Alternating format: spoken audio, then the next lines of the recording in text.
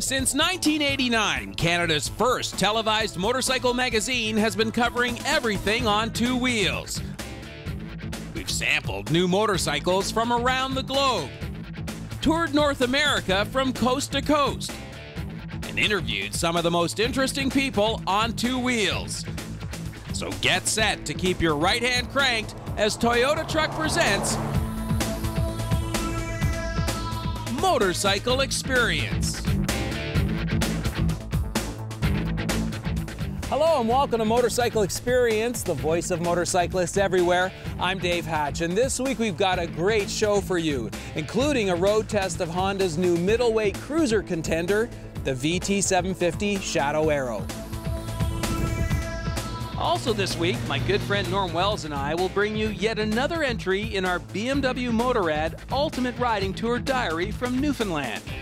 Last week, we kicked off the second leg of our journey by riding north from St. John's to the picturesque fishing village of Trinity. Today, we continue our exploration of the region with a visit to Bonavista.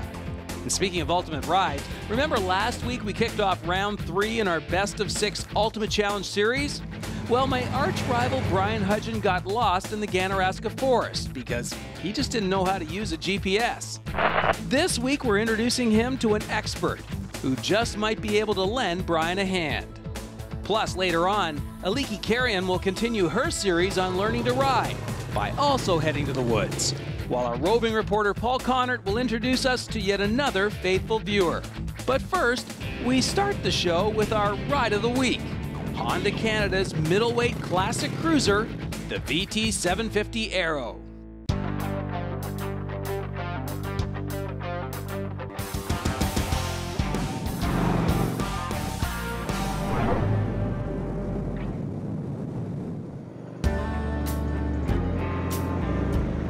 When it comes to V-twin riding, over the past decade, Honda Canada certainly has taken the middleweight cruiser category very seriously.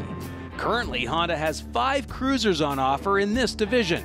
Everything from classic roadsters to custom lowriders, blacked out muscle cruisers to this guy. The top of Honda's 750 lineup, the retro classic VT750 Aero. Under the Aero's 14-liter fuel tank, you'll find a liquid-cooled, fuel-injected 745cc long-stroke V-twin power plant that is fed by a single 34mm throttle body. To help maximize combustion, each of those cylinders sports dual spark plugs and 3 valves, while beautiful staggered dual exhausts handle the result of all that spent air and fuel. When it comes to pulling out the stops, Honda hasn't held back there either. The VT comes stock with an ABS braking system that delivers one of the best linked front and rear braking systems out there. So the Aero looks great, sounds good, and stops very well. But as always, you don't have to take my word for it. Here now is this week's guest road tester, lifelong Goldwing owner and former CMA riding instructor, Ken Edick. I've known you as a Goldwing rider for as long as I've known you. Have you ridden many cruisers lately? Got to be honest with you, it's my first cruiser ride of any significant riding experience, and I loved it. I had a complete attitude change about how I ride. Number one, I was sitting so low I felt in the bike as opposed to on it. Yeah. And I've ridden multi-cylinder bikes of 4 cylinders and 6 cylinders for so long. I was a little apprehensive with a twin. Yeah. Because I can't remember my last twin. So smooth, but there's the character of a twin. I immediately heard it in the exhaust system and the feel of the whole bike. Just loved it. And I guess the last big difference was you weren't surrounded by a fairing. How did you like having the wind in your face? It was simplistic, and yet it was the true element of motorcycle riding, this wind in your face experience that everybody talks about. That's what I felt. I was right out there, but I didn't feel vulnerable. I felt just part of being one with the machine. Had a great time. Okay, so let's talk about the engine first. You've got a V-twin, well sorted. This motor's been around for a long time. What did you think of the engine? Incredibly smooth, very responsive, and I guess just typical Honda power. It was constant. It was there, and the rumble with the exhaust, the way it comes from Honda, was much more character than I ever expected, and I just loved it. I can't imagine wanting to change that sound that I experienced. Yeah, you sounded great pulling away from us on all those shots. Yeah. I had a lot of time to figure out how to get the most benefit of it from shifting, Yeah. I backed off just to get that reverb back through the exhaust system, which I don't get in the other bikes that don't have the character that this one has. Now, going is one thing, stopping is another. I think what's really interesting about this bike is it's got ABS and linked brakes. What did you think? The link brake I'm sort of used to. It's something a lot of people still aren't, but I've been riding link braking for quite some time and I love it. I wasn't in a feel of rush. I wanted to be much more mellow riding the bike. Very solid braking for what this bike gives you. It's just that whole attitude of slowing things down and really enjoying the ride. Now tell me about the riding style. You're a little taller than me, so how did you find the seating position, the riding position? Yeah, I guess I was thinking that maybe it was too low because I jokingly sat down in it, and that's the lowest seat height I've been on for a long time. I swear I heard my ears pop when I got down. I think it's around 27 and change for a seat height. Very low, but again, this was all part of that sitting in, and yet when I put my feet up on the pegs, because they weren't directly underneath me, it was a relaxed fit. The handlebar placement was so with the whole package, and the ride that I got was what amazed me. It was firm yet compliant. It didn't jostle me around, but it wasn't sport bike firm, but I had a good feel for the road. Finally, you know, bikes like this are all about chrome. You know, I think half the fun of owning one is polishing it on Saturday mornings. So chrome and paint. What did you think of the presentation? Unfortunately, right here with the cloud cover we've got, we're not really getting the benefit of this jeweled paint that Honda has, and they've done some fantastic work on it. This red is really, really alive. The sun came out for a little bit on the ride this morning, but yeah, like you said, the chrome display as you see it is absolutely phenomenal, but it is a beautiful looking machine with the chrome enhancements that they did all over the engine and the exhaust. So who do you think this bike is meant for? Who do you think would appreciate riding a bike like this? You know what, if I was going to get into touring as a part of my ride, I could see doing this. I don't need bigger because my whole attitude, like I say, changed. I slowed down, I just enjoyed the scenery, and I wanted to back off. For somebody that's thinking about moving up into a touring bracket, so many of the larger bikes are 1,000, 1,200, 13, 1,800 cc. Sometimes biggest is not best. I think this one has all the character you could possibly need. It's an impressive looking bike no matter who looks at it. The feel with the handlebars and everything else says I'm a big bike in disguise. I think anybody would be pleasantly surprised that wanted to get into touring about how this fits the bill. Well, Ken, you've done a great job for us today. I got to say, it was a lot of fun listening to you blap, blap, blap down the road. It was a blast. Yep, I said, oh, that's another thing I developed right away. I've now got the twitch for blipping the throttle. Never had that before. That's standard equipment. Nice work. Had a great time. Thanks again, Ken. Great job. You know, I never pictured you as a closet cruiser rider. Who knew? Now, don't touch that remote. There's still plenty more experience still ahead. Next, during our visit to Newfoundland, we continue to chase the explorers and discover the Bonavista Peninsula. Stay with us. Portions of Motorcycle Experience are brought to you in part by Honda, BMW Motorrad,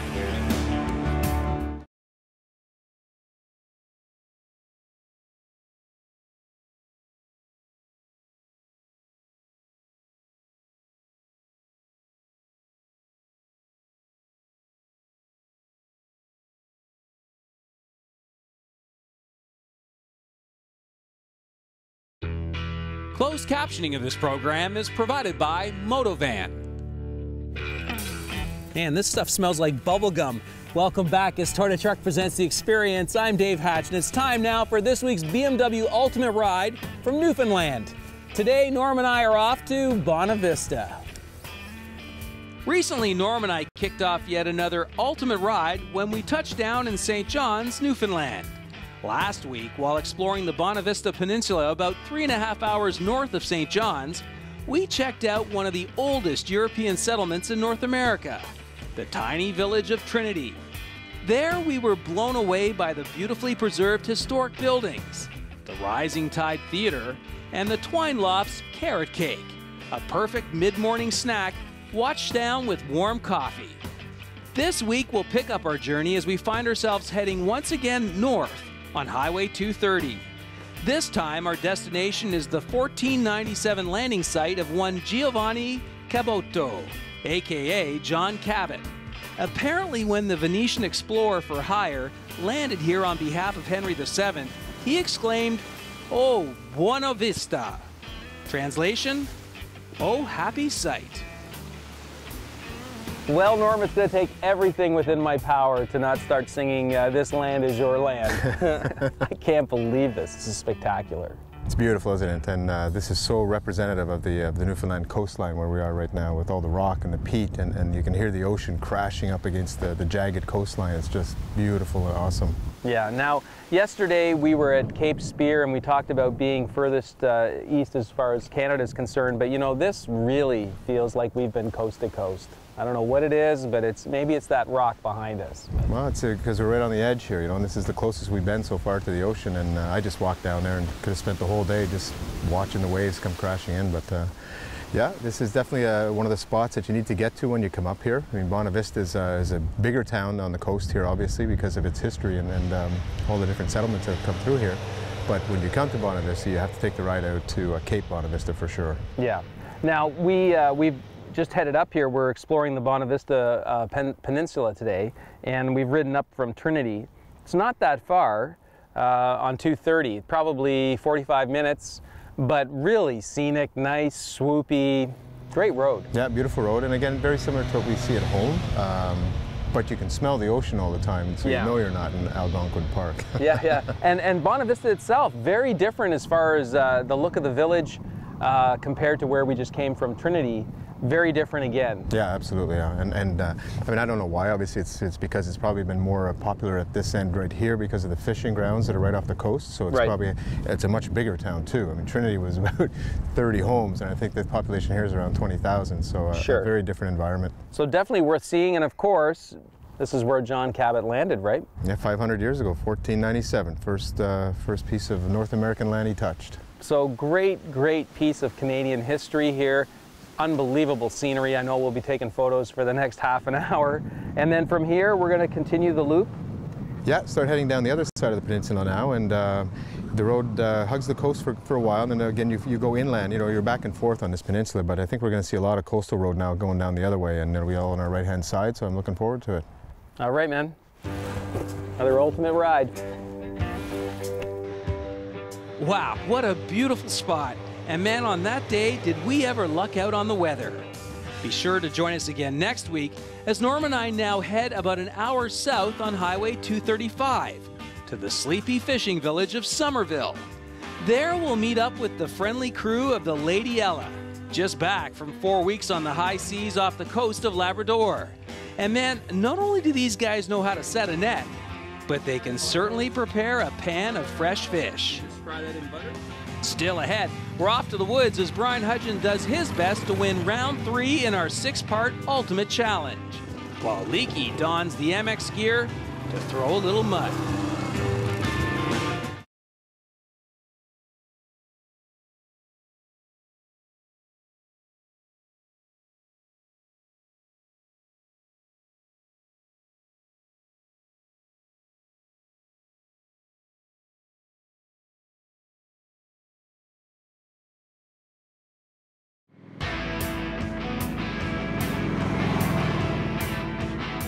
Welcome back as Toyota Truck presents The Experience. I'm Dave Hatch, and it's time now for the learning curve. And this week, Aliki Carrion is going to continue to try to get you viewers who don't ride, get off the couch and onto 2 wheels.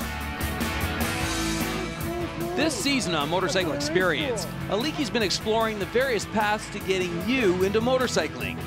Last week, she came up with a really interesting alternative to getting your potential motorcycle riding boots wet, or in this case, muddy, when she signed up for a beginner's course at the Ontario Off-Road Adventures facility.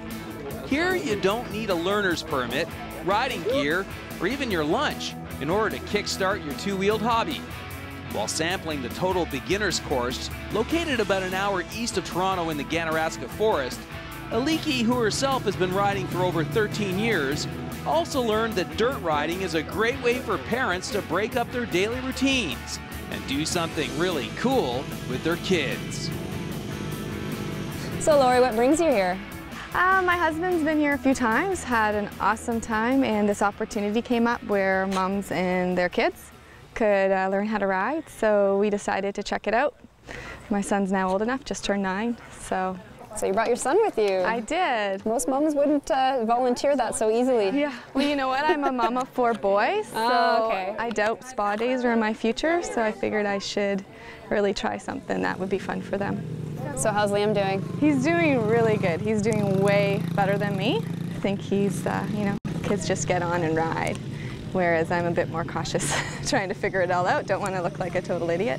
So do you find that you have any challenges that you're facing? Well, it's challenging, but the instructors have been really good doing it, breaking it down step by step. So they make it easy on us, just going slow, working at your own pace, and we've been pretty successful. That's great. Yeah. So what's the highlight? What has been the highlight of your day? I think just doing something you've never done before is always kind of fun, because I never saw myself riding a dirt bike. And like I said before, with just being able to hang out with my son and do something that he enjoys, maybe him seeing me in a bit different setting than the mom, you know, I'm actually on a bike. So that's been a highlight for me. I would definitely come back just to spend time with the kids and make it a family event. So Laurie, are there any benefits besides just learning how to ride? I think any time you try something new, kids, they're challenged to grow in a different area. I think that boosts their confidence. The next time something new comes along, maybe they won't be as nervous to tackle it. And for me, being a stay-at-home mom, it gets me out of the rut for sure, and just challenges me to grow in different areas that I never thought I would. And yeah, it's been a really good experience. Now it's contest time. You may recall that a couple of years ago, Motorcycle Experience toured the north shore of the St. Lawrence, from Kingston to Quebec City, and visited more than a few forts and historic 1812 battlefield sites along the way. So in honor of the upcoming War of 1812 bicentennial this summer, we've put together a brand new Riders Club contest. The 1812 Riders Club contest, to be exact. All you have to do to enter is visit the motorcycleexperience.ca website and join our email Riders Club. If you're already a Motorcycle Experience Riders Club member, then just reconfirm your email address. And that's it. You've entered. On June 3rd, 15 days before the 200th anniversary of the start of the war, we'll pick our winner. This year, we're giving away a very exclusive MV Agusta prize pack full of all kinds of goodies, including a limited edition hardcover book and a full-face helmet. Good luck, everybody. Up next, Brian Hudgen gets lost and found in the woods. Stay with us. Oh, this one's gonna be close.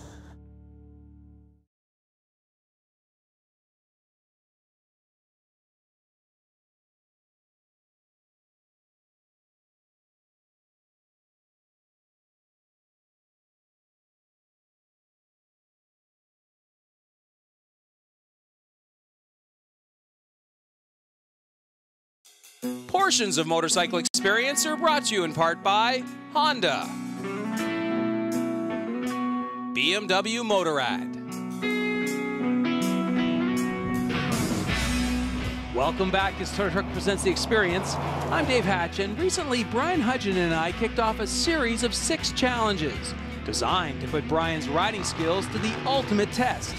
In rounds 1 and 2 of our competition, held at the Canadian Motorcycle Training Service facility, Brian completed both cruiser rides in the dirt to win.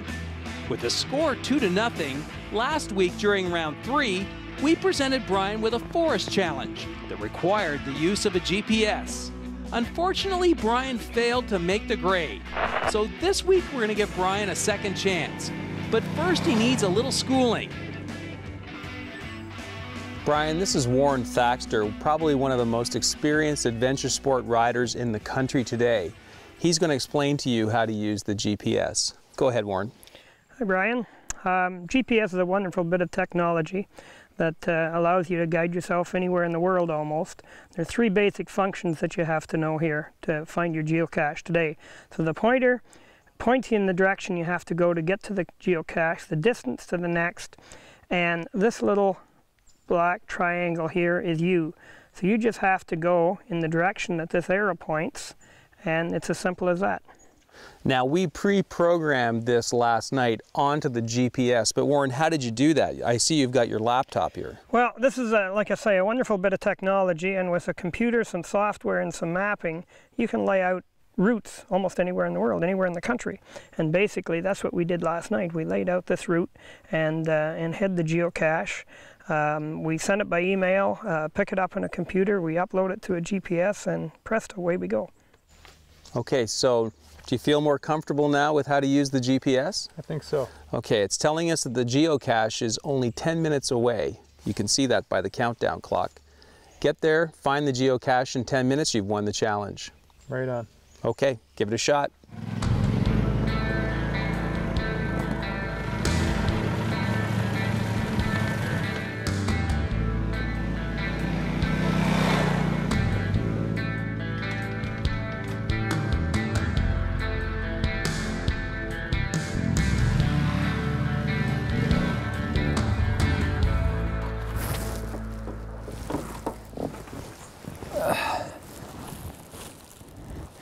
This one's gonna be close though. I'm running low on time here.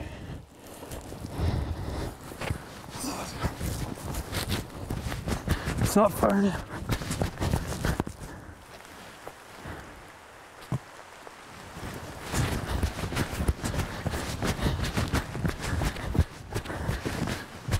Hello, Brian.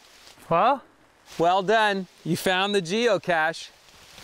Unfortunately, you were 1 minute late. So I'm afraid you've lost this challenge. well, at least I got my just desserts. Got some candy here. Well, I'm sorry, man, you failed this challenge. And as you know, this is a best of 6. Right now you're up 2, but you're now down 1.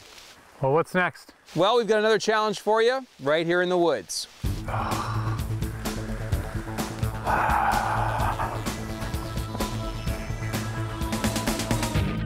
All right, now things are getting really interesting. With the score now 2 for Brian and 1 for me, next week we'll crank things up with our 4th challenge. Or should I say, do our best to deflate Brian's ego. Well, that's it for this week's program, folks. We're all out of time. We leave you now with our roving reporter, Paul Connors. This week he's chatting with the owner of a 1953 Indian Chief. So till next week, keep your feet on the pegs and your right hand cranked. Bye for now. Hey Dave, I'm here with a rare old Indian. It's one of 11 bikes in Justin's collection. Justin, tell us about your bike. It's a 1953 Indian Chief Roadmaster. It's the last production year for this bike. Basically in 53 they did about 600 of them. They're very hard to find, but this one here is an actual 52, but was sold in 53. I guess the dealer couldn't unload it in 52. But as long as it's registered as a 53, they consider it a 53 motorcycle. Justin, I noticed you have what we call a suicide shifter and a foot clutch on this motorcycle. Tell us what it's like to ride and operate this bike. Well, you have to be very coordinated to ride this bike because, like you said, the foot clutch, you have to coordinate it with your hand shift. This is a 3-speed transmission, basically first, second, and third. And it's a little difficult to get it coordinated with the foot clutch. Listen, I'd like to sit on it. May I try it? Go ahead. Wow, this thing has quite a bit of weight. Yeah, but it has the power to carry it. It's an 80 cubic inch engine. Well, Justin, it's an interesting motorcycle.